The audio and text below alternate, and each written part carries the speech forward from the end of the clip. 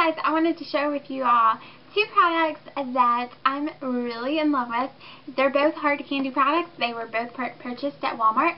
The first one is Fox in a Box hard candy, and the color of it is Truth or Dare.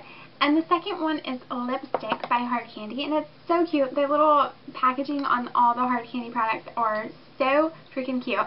This color is Knockout, and it's just a really cute, pretty pink color. Okay, and I am actually getting ready to go shopping, so I'm going to do a quick tutorial on these two products. Okay, start off with the blush, and I usually use the highlight color first, and I dab it on my chin and my cheek area and go up towards my ear and my forehead in kind of a slight circular motion.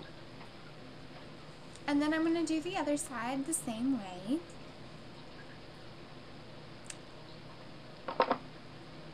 Make sure your hair doesn't get in the way like mine did. And then take the pink blush color and run it above the highlight on both sides. I usually don't put too much blush because I don't want to look like a clown. And then I'm going to take the highlight color and dab some on my forehead and go down my nose. And again, you don't want to do too much. Less is more.